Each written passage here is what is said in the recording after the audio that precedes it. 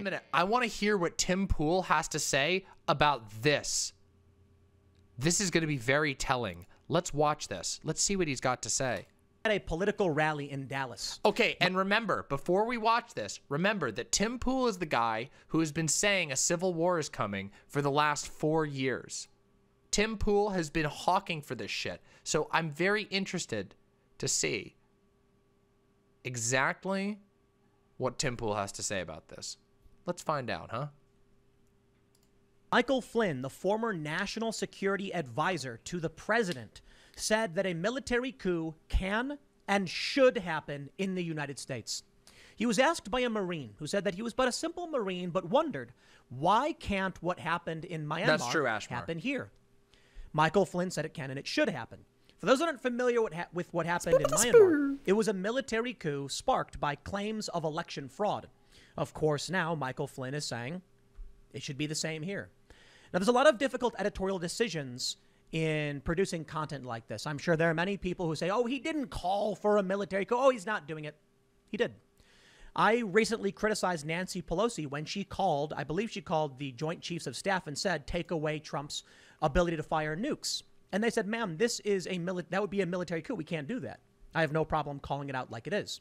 And we've heard from many leftists who said that there should be escalation, there should be protests, there should be riots. We called each and every one of those instances a call for violence or a call for escalation. What? In this instance, Michael Flynn did just that. And it was Wait, is Tim quite Pool? Scary. Wait a minute. Is Tim Pool anti? Wait a minute. Is Tim Pool actually having a spine? Oh, is this going to be a treat day? Is this going to be... I need a beer. Hold on. I'll be right back. It's my turn to have a drink. Fuck this. Oh my God. It might be... Let's do it. In a room full of people who cheered at the idea of a military coup in the United States. He made his statement about there should be one. And people started clapping and cheering for it. And now I wonder... have we already entered the hot portion of the Civil War, or is this the threshold by which we enter it? For the past several years, it has been said that we are in a cold Civil War.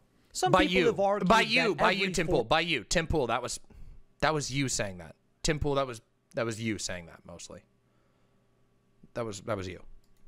4 years as a Civil War, but I think it's been substantially worse this time around than it's been, at least in my lifetime. Sure, when George W. Bush got elected, people pelted his car with eggs, or I think that's what happened. I don't know. I was really young at the time. Oh, yes. Civil war is when eggs get thrown at the president. Okay. And people were saying, not my president, but, you know, we moved on from that. Maybe something similar could be happening now, but we've actually had people die.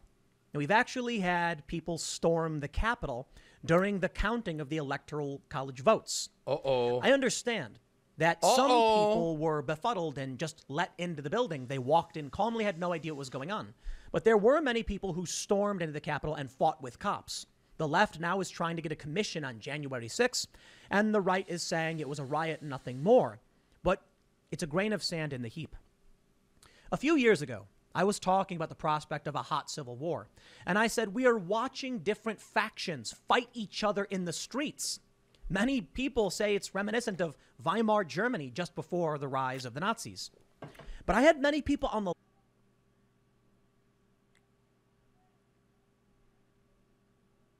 What the... I mean, he's right. He... What the... What the fuck is happening? Did I shunt into an alternate reality?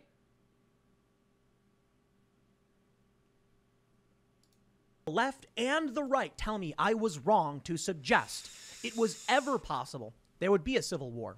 No, dude. No, dude. No, the left was mad that you kept encouraging it and saying that it was the left's fault. That the left was the one doing it when it's obviously the right. That's what people were mad about. It's not that they didn't believe you, dude. Argument was this. As the culture war and the ideological split between factions continues to grow, it will seep into government institutions, into financial institutions, and once it reaches critical mass and the highest levels, you will then get an impasse. And that's when fighting starts. Okay. When negotiation is done, when no one cares, We're now looking at audits over the election in New Hampshire and in Arizona. And the latest news out of New Hampshire is that it wasn't fraud, just a glitch where certain votes weren't being counted or just being given to Democrats, which created a very serious problem. Does anyone really care? Will the right care? No, it just confirms what they already thought in the first place, although it doesn't confirm fraud. Arizona, who knows what we're going to get out of that in the end? But the left thinks it's all a big Well, we know. It is a big show. This is all stupid. Damn. Left-wing sources are saying it's fake news. Mainstream media is saying, well, here's an interesting quirk and glitch. And the right is saying we already knew. When you take into consideration that the former national security advisor for the president is saying these things, when you take into consideration that people have been setting fire to buildings and rioting for a year and the media's defended them, where do you think this goes? Dude, they were fighting against these people. Tim Pool, oh my God, he always manages to be so stupid. Dude, the people who were protesting the people who are doing this shit. Dude, for real.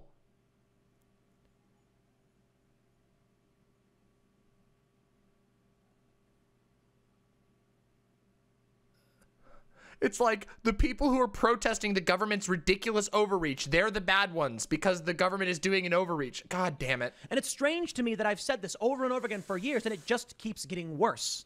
At a certain point, we will cross the threshold into hot conflict. I have people on the left, however. They say, Tim, you're wrong. You're so dumb for suggesting civil war. What would you say to Michael Flynn's statements? And whenever they say this to me, they're like, didn't you say there was going to be a civil war? Dude.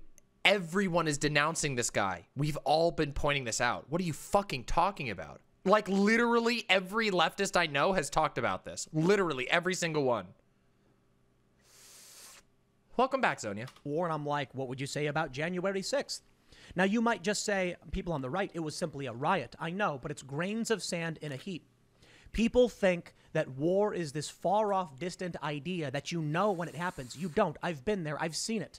And I'll warn you again now. A Princeton professor said cold civil war. We're in it. Well, with violence and death and the escalation, we're either at the door of hot conflict or we've walked through it and it's just not that bad yet. But we'll see where it goes. Let me break down the news for you and give you the full context of what's happening. Read this story. Before we get started, head over to timcast.com and become a sign-up. Shut up, dude. If you believe in the work that I'm doing, and you agree with me personally, but like the news coverage, sharing this is powerful, and it can help bring about some serious change. By the way, if you are here and you haven't liked the stream, like the stream, subscribe to my channel. My show is way better than Tim's, and you know it is. You know it's fucking better, and there's no paywall. My show is free. You get to enjoy all my content for free, unless you decide to contribute, which is how you will support me in the show going forward. Let's read the first story. Ex-Trump advisor Michael Flynn says Myanmar-like coup should happen in the U.S. They say, appearing in Dallas at a QAnon conference, Flynn was asked during a Q&A session that was shared in a Twitter video, I want to know why what happened in Myanmar can't happen here.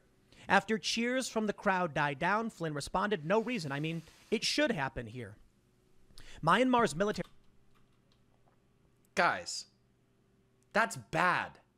That's really bad. Like, look, I think Tim's analysis here is stupid, but he's not wrong. He's not wrong about one thing, I should say. He's not wrong about the fact that it's really bad that we currently have an ex-general and foreign agent running around the U.S. whipping up insane conspiracy theorists to war. That is a bad thing. Tim is right about that. He seized power February 1st. And imprisoned the country's democratically elected leaders on the basis of unproven allegations of voter fraud. At least 800 civilians have died, and thousands have been arrested in protests that have racked the Southeast Asian nation in the months that followed. Supporters of the Q conspiracy have praised the Myanmar coup and called for the U.S. military to do the same, citing unsubstantiated claims of election fraud. Now I'll pause for a second. It doesn't matter whether you agree or disagree with this. I'm not here to say I know definitively. For the most part, I don't know what's happening behind the scenes and the nitty-gritty. I can tell you this. I am simply informing you that there is a conflict. It cannot be mended. The bridge is gone. The fissure has grown so wide. The right believes what they do, and you will not change their mind. I won't. The left believes what they do. You will not change their mind. I won't. I can only tell you the divide is very real. I can show you this story from Market Watch, but I want you to consider something. Up top, they say, bias split across 17 sources from ground.news. They show only 13% of the stories written about this come from right-wing sources, 27 from centrist, and 60 from left-wing sources. Earlier this morning, I covered a story about Andy Ngo. Many on the left, extremists, attacked a man they claimed was Andy Ngo. That story was overwhelmingly just reported on the right. You see what's happening here. On the right, they say Antifa, violence. Let's not even get into that. Andy Ngo is a serial con man and should not be trusted as far as you could throw him. He literally is a collaborator with Nazis, with neo-Nazis, okay? I'm serious. Do not trust anything out of Andy Ngo's mouth, ever. Andy Ngo was attacked. On the left, they say insurrection, right wing, QAnon. Make sure you're not blinded by biased news sources. Make sure you're reading most.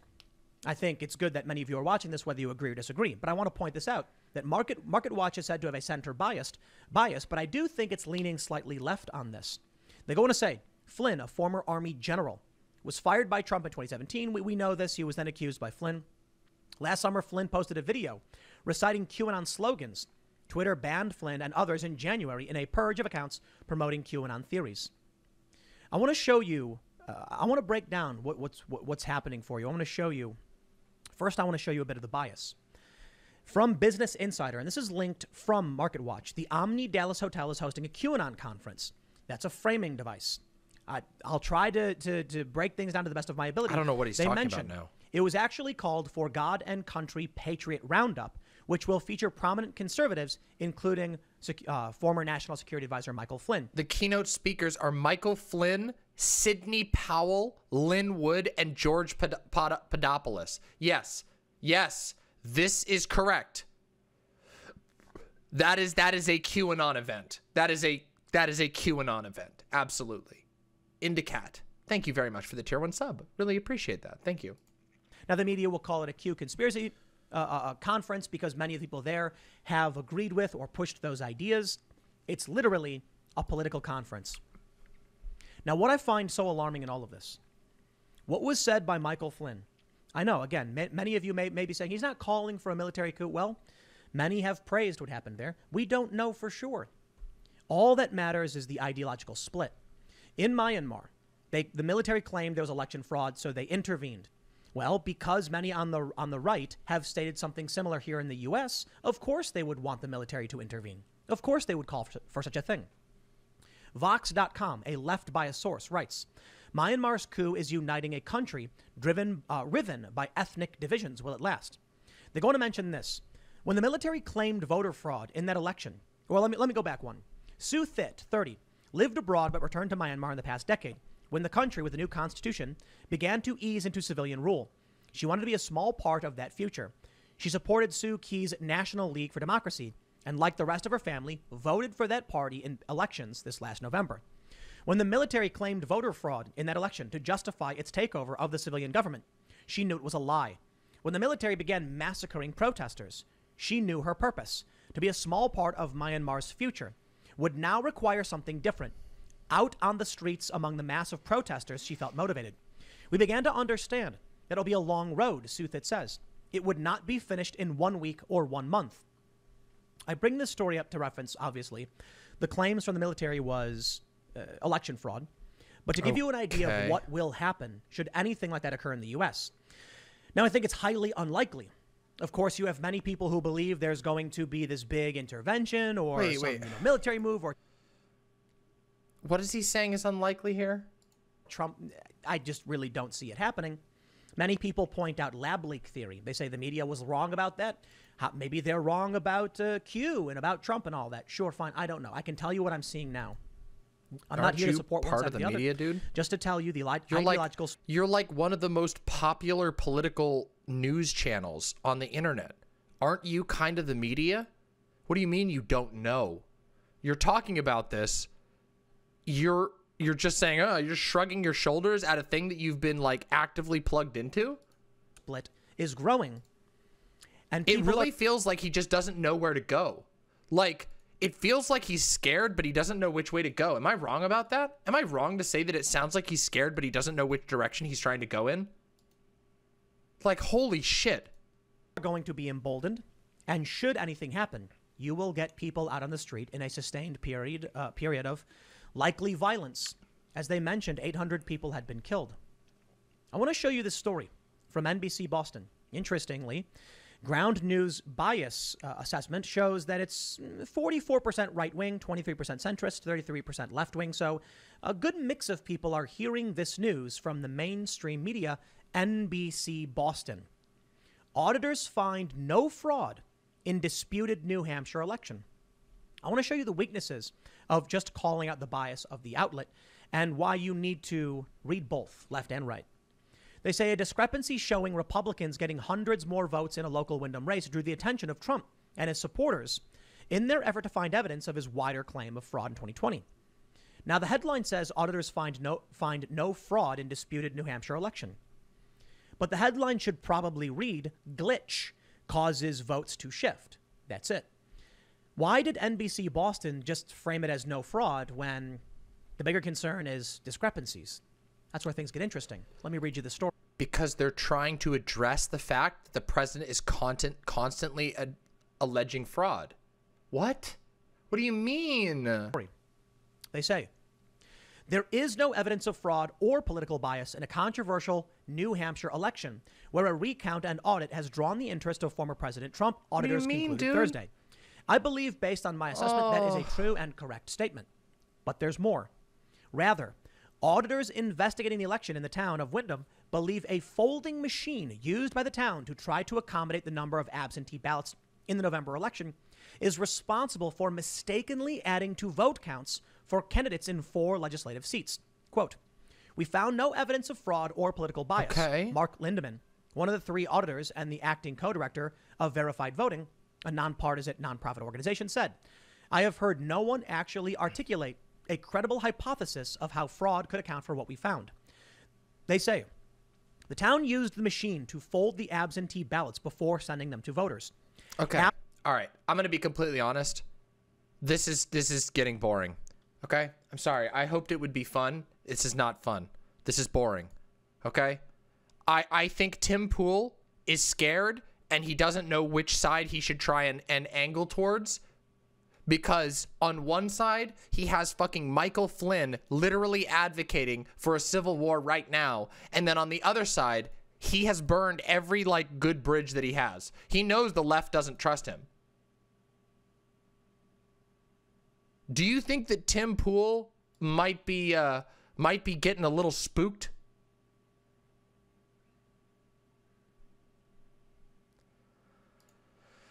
Oh, boy.